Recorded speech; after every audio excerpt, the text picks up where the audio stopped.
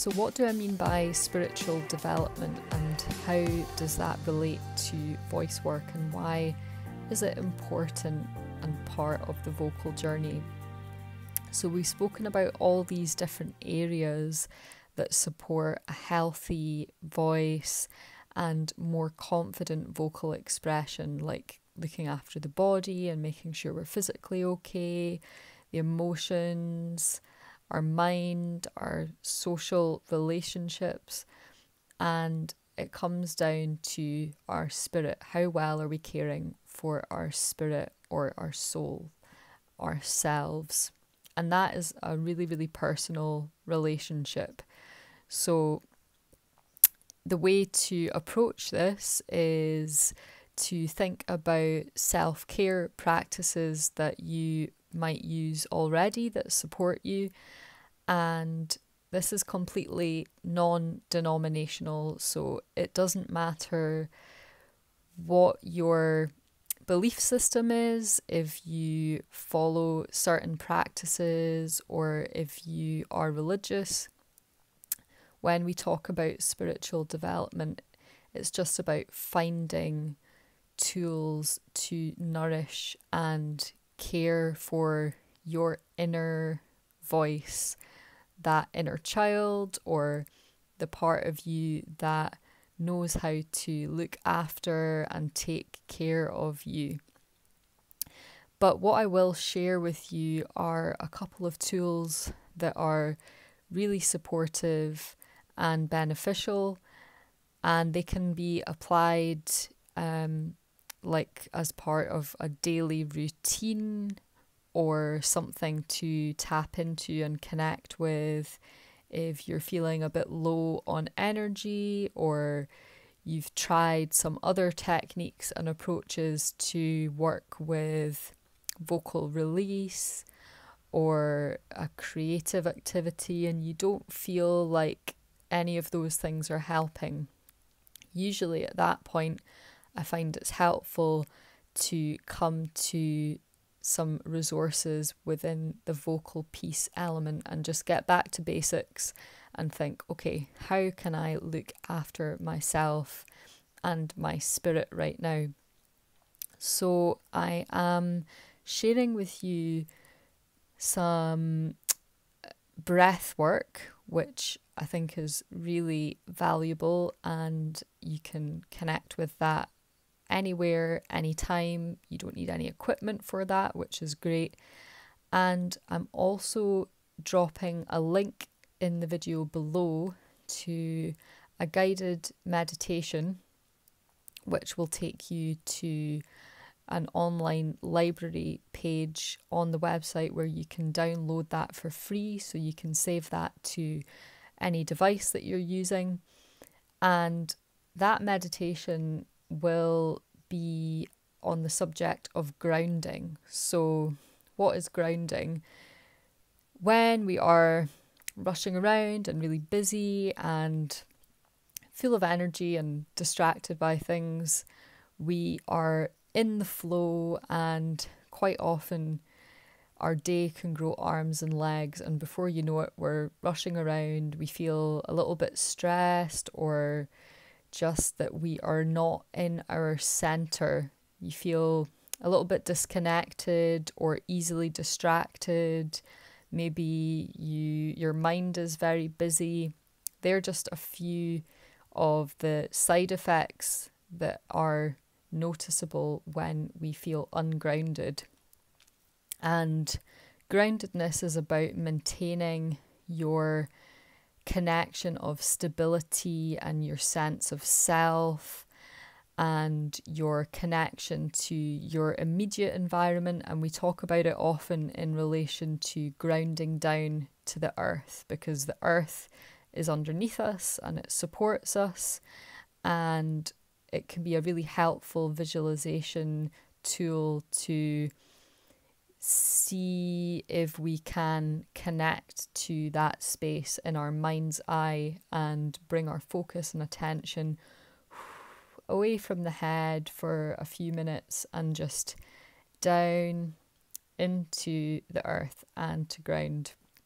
And as you listen to that meditation, I hope that it will give you a sense of relaxation and allow you to connect with your breath and body awareness as well. So the benefits of that are many, and it means that you can use that at a point in your day where you feel like you just need to chill out a little bit and then approach the next tasks that you have to take on from a more balanced feeling in your energy. So as I said, there is absolutely no prerequisite or no previous experience required for you to engage with that or to engage with the breath work. Both are really helpful and useful. Both definitely support voice and singing through helping us connect with our physicality and with our awareness of what our energy levels are like. And also, as we use tools like meditation or visualization in relation to tuning into, okay, how do I feel right now? What's going on externally to me? It helps give us a clearer sense of how we can observe spaces external to us, environments, interactions with people, and so on. So it can be a tool that over time, if you come to use again and again, it's like anything, it's a muscle and a reflex that if you practice and you work with, you'll find it much easier to negotiate challenging situations and manage stress levels and just get back to that sense of yourself when you feel like you've lost your way on the path of your day a little bit. So that is all I have to share with you just now, but keep your eyes peeled, and there are plenty of resources available on the website to help you in that department if you feel like you want some extra guidance with that. So yeah, happy exploring, and I am about to guide you through a really gentle and easy practice which is about breath, and this can be applied to your general overall warming up routine to prepare you for working with the voice using speech or singing and performance. But what we do here will also give you a framework and a way to connect with the breath, to scan your energy levels, to get an idea of body awareness and where you might be holding extra tension that's not helpful, and also really importantly as a tool to promote general well-being and relaxation as well. So breath is amazing, and it is going to be one of your most useful tools to return to that can be applied across the board. So don't worry, breathing when it comes to singing especially is something that causes a lot of anxiety for many people, and they hear often the phrases like, oh, support your breath, correct and proper breathing, and this throws lots of people into a panic. So hopefully I can demystify some of that for you. And what I am going to cover a little is to talk about the diaphragm and the muscles that we are engaging when it comes to breath as well.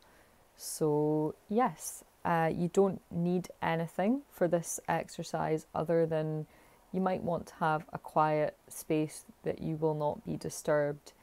And sitting on the bus is quite a good time to check in with your breathing and just have a few minutes to chill and zone out and do that. Or when you wake up first thing in the morning, or when you're going to bed and you're actually lying in bed and have some quiet space. And that's a good time to feel into the body and to try and find the diaphragm if you don't know where it is. So let's talk about that really quickly. So the belly button, the diaphragm, my belly button's here, and the diaphragm, I'm feeling into this space here. So yeah, belly button there and here. But it's not just reserved to the front, there's also a whole lot of musculature that is connecting around the back and sides as well, and the intercostal muscles that we're going to be using to expand and contract the chest. So there's a lot going on, but when you hear someone talking about diaphragmatic breathing, they are referring to that area down there. So the best way you can connect with that is just to place your hands there, gently breathing in and out and sensing and feeling into what's going on. Many people still can't feel it and they kind of go, oh, where is the diaphragm and what's going on, and am I not breathing properly? Your diaphragm is always working for you. It's just this unconscious process that's happening as breathing is this reflex that is ongoing all the time that we kind of take for granted. But the diaphragm is always working. But it is a muscle that needs to be trained and developed. And if you want to support yourself in being able to sing longer phrases or to have a nice even tone with your sound, then the diaphragm is definitely something important to engage with. And the best way we can do that is just connecting to overall breath, overall body awareness and feelings of relaxation, because then we're in a much more receptive space to be able to feel and sense and know and understand what is actually going on for us. So yeah, and if you're lying down on the floor or in your bed, that is a really good way for you to feel into that space as well. Just bringing your hands there, breathing in through the nose and out through the mouth, and sensing where the movement is, where the stretching, where the expansion is happening. And if that's still tricky for you, you can take your hands to your side and your back, kind of above the kidneys, and just notice that when you breathe and expand, that area is also moving. There's this interrelationship between many different areas that are going on, and everything is moving and connecting with each other. So what we're going to do now is I'm just sitting feet flat on the floor, nice and relaxed posture, hands on my lap, and you might want to close your eyes if that helps you to focus and just tune in. So we're not doing any aggressive or intensive breathing right now. We're just slowing down. So just be still for a second, just disconnect from everything external that's going on, background noise, what you had for breakfast, what you have to do tomorrow. Just come into this space of observation where we're looking internally, and we're going to find the breath. Where is the breath? Could be shallow, it could be sitting in the chest.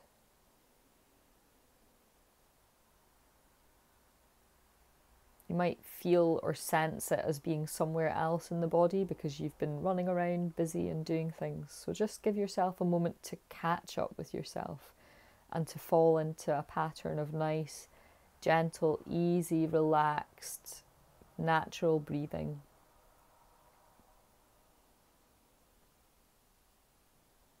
And when you feel like you have got to that place, we're just going to observe the breath. So we're trying as best we can in through the nose and out through the mouth, just because that allows us to feel the subtle differences between our internal and external space. And it also encourages a kind of slowness and a gentle pace compared to a panting breath that we might be using if we've been exerting or exercising. So let's just slow in through the nose and out through the mouth. Just nice and chilled in your own way. Everyone is a different shape and size. Everyone has a different lung capacity. Everyone's diaphragm is a different size. So go at your own pace. Do what feels comfortable. And if you have any respiratory issues or asthma or anything like that, then just be mindful too. We're not going to be doing anything intensive, so just keep it nice and relaxed. And out.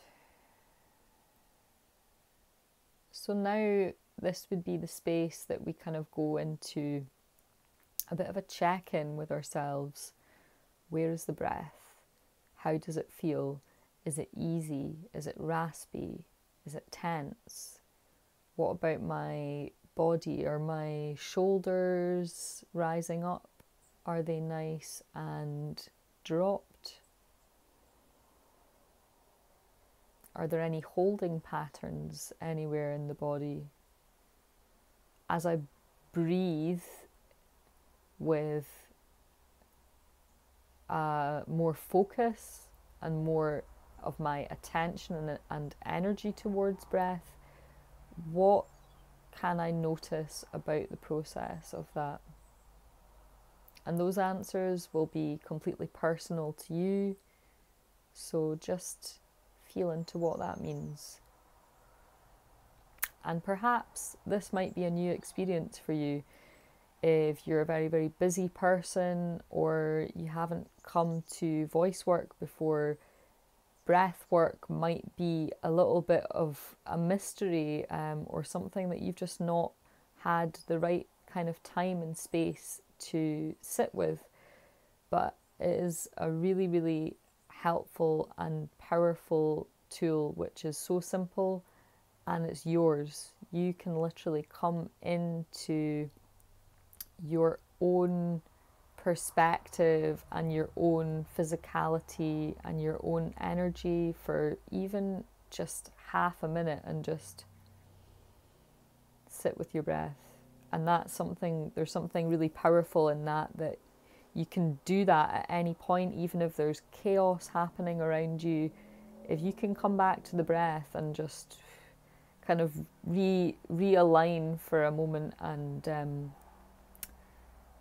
calm your central nervous system down, give yourself some extra space to think so that you can move forward and make better decisions that are going to help take you to the place that you want to reach next.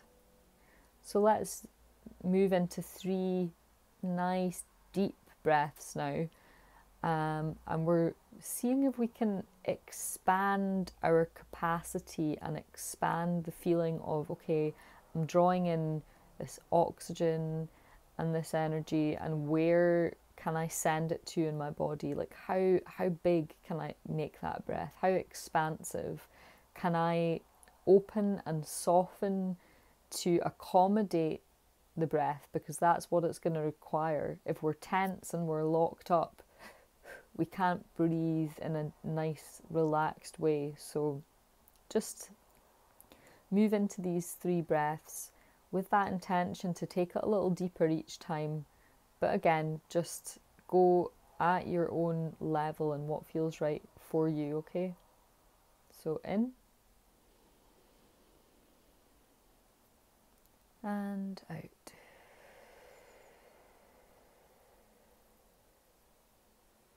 In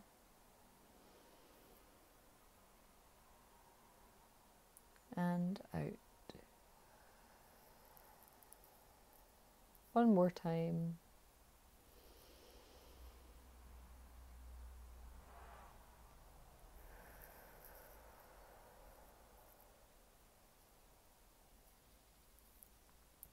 So I personally notice a difference just in 3 breaths, literally slowing down and bringing all of my focus and attention to what is coming in and what I'm releasing.